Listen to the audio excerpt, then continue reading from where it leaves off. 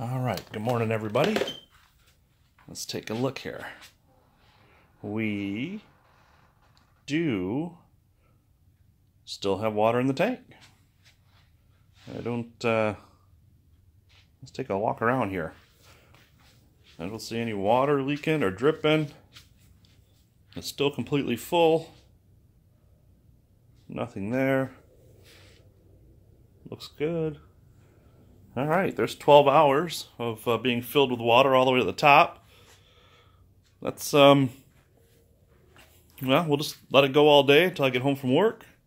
And if it's still got water in it tonight, then we'll drain it out. Because that'll be about 24 hours. We'll drain it out and we'll get working on this project. I still got to build a stand for it.